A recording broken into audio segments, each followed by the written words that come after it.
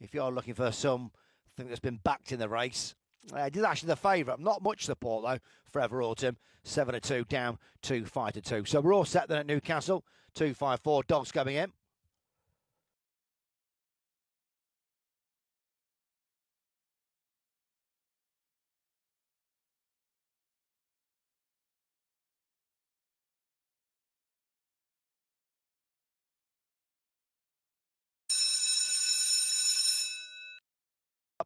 Newcastle 2-5-4, commentary then on its way. Joint favourites now. Bit of support for the 6 dog. Here comes the bunny, and off they go, and 4's jumped away best. 3 was the slowest to go. 5 shows speed on the outside. 6 also made a winning break. 1 up on the inside gave 5 a bit of a nudge around that corner. Has now got control.